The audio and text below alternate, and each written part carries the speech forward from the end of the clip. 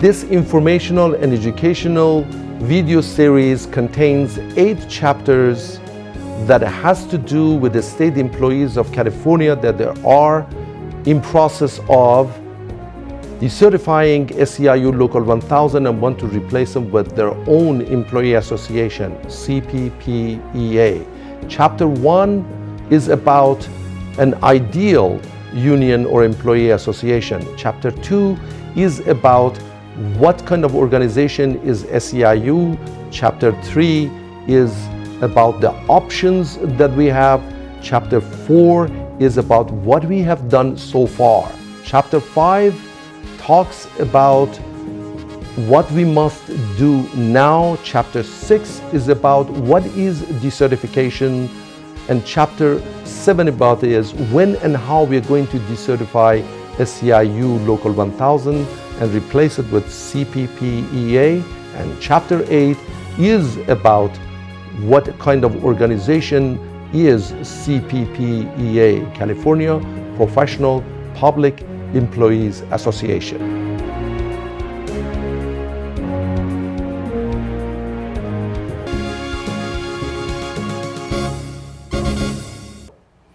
After 4 effective and strong grassroots campaigning in order to reform SEIU, tonight we will be able to tell you and report to you and also give you the alternative of what we thought we should be doing and what should be done.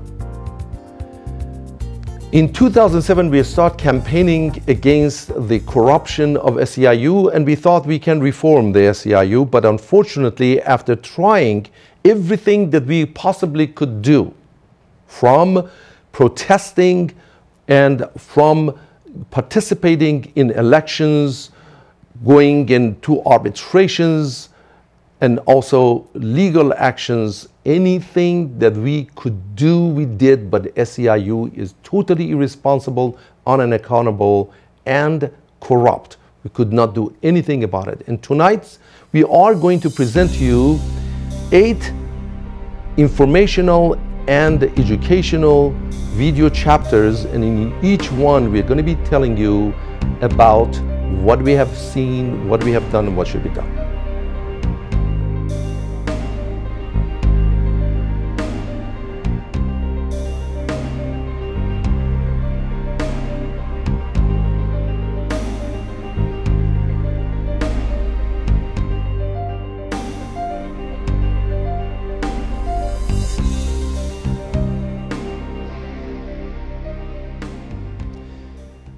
Chapter 1 of 8 is about an ideal union or employee association. What an ideal employee association or union should look like. Could you tell me, for my sake and also for sake of our viewers, what do you think is an ideal union? An ideal union? Well, I think you have to go back to start with the premise, well, what is a union? Mm-hmm. And it's essentially the employees coming together to improve their conditions at work and to improve their lives. And so you start with that premise, and then you say, okay, well, what moves us in that direction? And so obviously, because it is the employees coming together, it's got to be driven by the employees.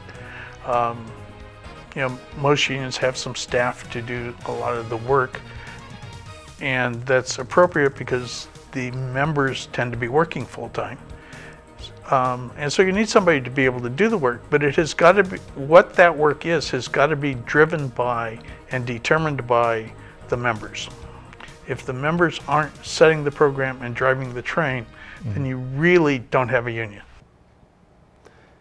An ideal union or employee association is the one that is by people, for people, and of people. Democratic, transparent, accountable, service-oriented, and non-political.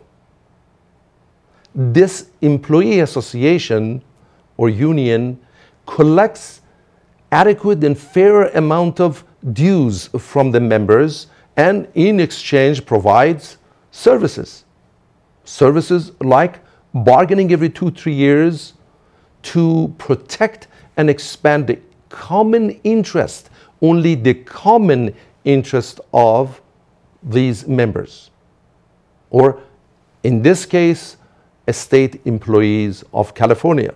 The employee association or union makes sure that uses professional and experienced people in government negotiation and government contracts to sit across from the basically attorneys of a governor and negotiate a contract to secure the interest of fee payers and members in terms and condition of the work hours and wages, and also how to represent people and to protect the members and fee payers from abusive management.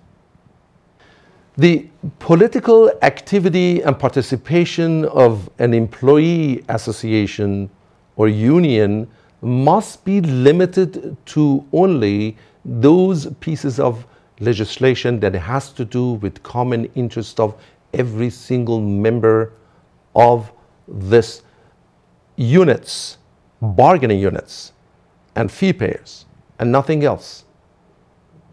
An ideal union, an employee association, as we said, we reiterate again, is not a political entity. It has to do with protection of interest of people, and that's it. Ladies and gentlemen, this is a very simple matter that we should understand. We should know what an ideal union and or employee association is and what we should be expecting. So we pay adequate and fair amount of dues. In return, what we should get is service from our true service by professionals from our employee association or union. In areas of bargaining, a good contract to protect our interests and expand our interest, and also to represent us at workplace for employee-employer matters and situations that might arise. And that's it. The next chapter, or chapter 2 of 8, is about what SEIU is and what kind of union SEIU is. Please stay tuned for the next chapter.